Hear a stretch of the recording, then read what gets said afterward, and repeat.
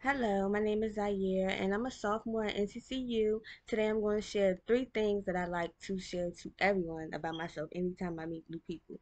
Currently, I am a sophomore at NCCU, like I said before, but I am off campus and I take classes online. The only reason why I take classes online is because at the beginning of my freshman year, I had got my own house and currently have a job that I really like down here. So I didn't all the way feel as though I needed to be on campus in order to still get the school experience and my degree and everything to be successful in life.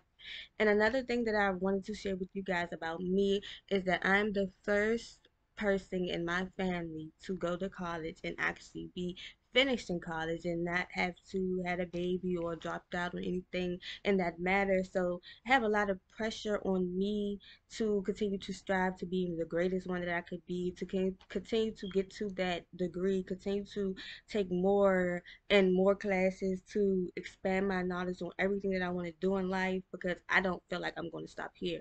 And I know I'm not. So it's a lot of pressure on me because I really have to be that example for my younger brothers and also my nieces and nephews to continue to keep going when the pressure is on you at the most. And also another thing that I wanted to share with you guys was the two people who matter the most to me. And these people matter the most to me because I raised them. They also made a big impact on why I chose early childhood to be my degree because I really enjoy kids. I really have a passion to see kids happy, to bring the light out of kids, to be around kids and make kids feel loved because at a young age, like around 15, I had to raise my little brothers and I didn't have a problem with that. That was actually something that I enjoyed because I got to really learn them and everything about a kid and what they enjoy and what they miss and what they need to get out of life in order to be the greatest. And this is a picture of them too.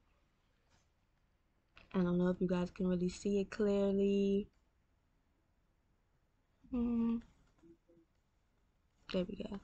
And another thing about them are they're albinos. So that's another thing that really brings them close to me because as they go on to the real world and people don't really know how to take different color people and albino. They don't know how to separate the two from being white or black, and for a long time they had to fight for their color and always tell people, I'm black, I just have a color problem, or they feel like they had a color problem. And I always would be the one to tell them that you are who you are black, and don't let anybody tell you anything different just because you have a different color than them or you're lighter than them. That don't change anything about their personality or how you are in the world. So that really made me be closer to them and always wanted to be that one that tells them every day like you're beautiful no matter what you look into the mirror and people may say that you may feel is right. And that really made them stronger into going to school and really telling people that they know I'm black and